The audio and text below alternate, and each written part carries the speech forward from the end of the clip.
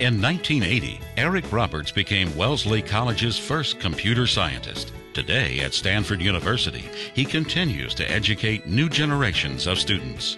As a teacher, an author of textbooks, and a curriculum developer, he has created successful teaching models that are practiced throughout the United States.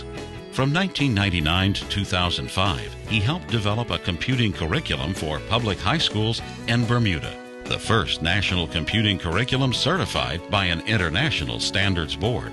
A founding co-chair of the ACM Education Council and the ACM Education Board, he is a respected advocate for computer science education, its expanded funding, and the increased participation of women in computing.